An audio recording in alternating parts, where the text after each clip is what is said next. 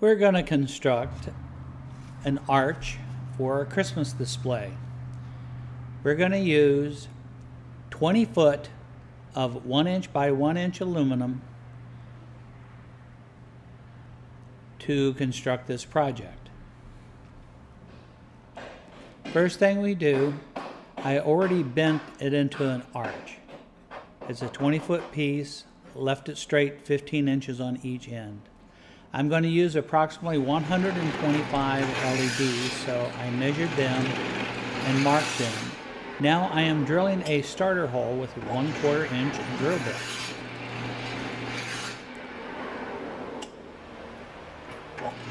After we drill 125 holes, we clamp it down on the work table so we can finish drilling. I use 4 different drill bits to do this task. 1/4 inch for the starter hole, a 3/8 inch the next size up, 7/16, and then a 12 millimeter. Make sure it's a 12 millimeter for the LED, and then a 15/32. Right now I'm drilling the hole, making it larger each time I drill. The reason why I do that, it eliminates the burrs on the inside, which you can't get to deburr. I use oil to help the situation out for drilling to make the drill bits last longer. After drilling all the holes, I'm putting the WS2811 IC modules into each one of the holes. I'm putting it in on the 15/32 hole and getting them all seated.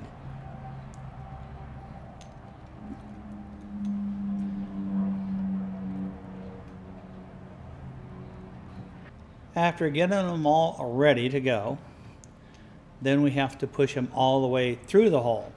You just apply a little pressure on the back, and I modified the hemostats to grab a hold of the LED. So you press down just a little and twist. It pops into place. That's why it's important to use different size drill bits so that the burrs aren't there.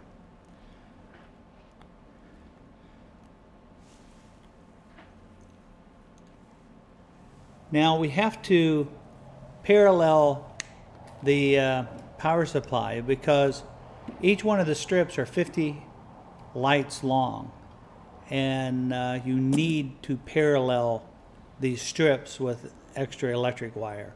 If not, there's too much current running through the small wires.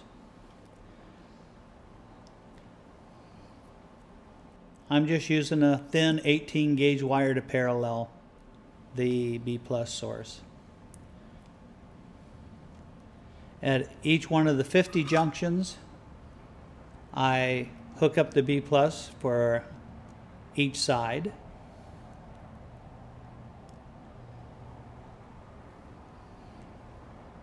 I solder all of my joints considering they're going outside, because we live in Florida and we have a lot of condensation and a lot of rain.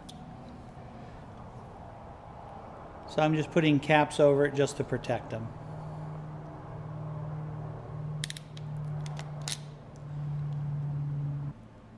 The next thing we have to prepare is each one of the wires for the data line and the 3 wires that we have on the 2811s. Right now we're stripping the wires. And after I strip all the wires, I tint them with the soldering iron. Make sure it's got a good coating of solder on it.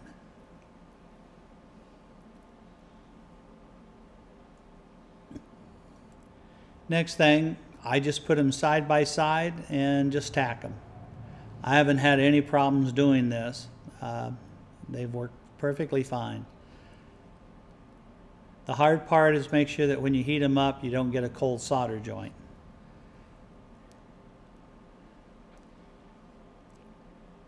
After we get them all soldered, we use a shrink tubing and a heat gun and shrink them down. That makes them stronger and fairly water sealed. After we get it all connected, we're going to hook up the data line to the controller. And then we're going to hook up the B+ to the power supply. The chips that I'm using here are 5 volts. You can buy them 12 volts, but all of my system's been 5, so I just kept it that way. As you can see, this is my test pattern. It's just the 3 RGB colors that's running. And you got to remember, each one of these arches are 20 feet long, and I have 6 of them. Taking the picture in the daytime because my camera freaks out with these LEDs because they're so bright. So this is Florida sun in the daytime. And as you can see, I'm running a test pattern. And there's the 2 loops that I made also during this.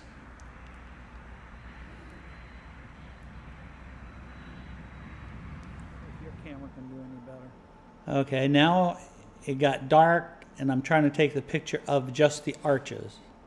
So as you can see, the arches, you know, they're blinking at random. Now I got the color bands going back and forth. And like I said, I have 6 arches. And here's my whole display. It's just a little dab less than 200 feet and everything. So this is my 2017 display that's running my test data at the moment. So thank you for watching. Just hope I gave you some ideas on how to do your projects.